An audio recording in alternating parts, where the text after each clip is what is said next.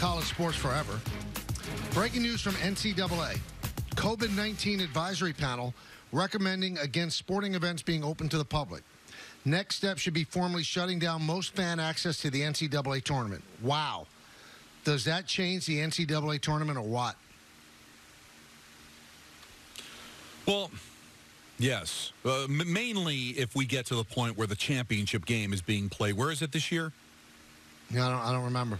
Well, they always play it in a stadium.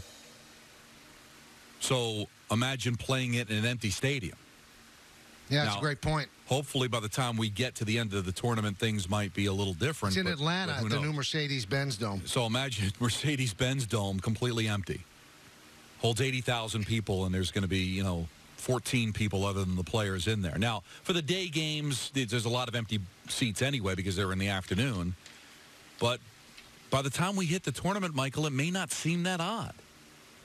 We're going to find out tomorrow. It's going to be very interesting. It's a late game, so I'm not sure how the rating would be anyway. What time is that? Like a 10:30 game between the Warriors and the Nets.